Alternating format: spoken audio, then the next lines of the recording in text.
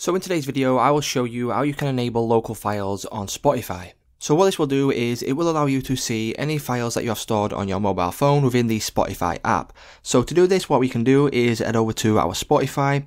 If I go over to my library, as you can see, there is no local files on my device. So what I can do to enable this is go to the home page, click on the settings icon in the top right hand corner, and then now we need to scroll down until we see the option for local files. So it's quite far down the page right here, but if you keep scrolling, eventually you will see an option for local files, and then now you will see an option for show audio files from this device. If you want to enable local files, toggle this on right here, and then now if we go over to your library, as you will notice, there is now a local files folder where you will see all the audio files that are on your mobile phone now within Spotify. So it's just that simple to enable local files on your Spotify.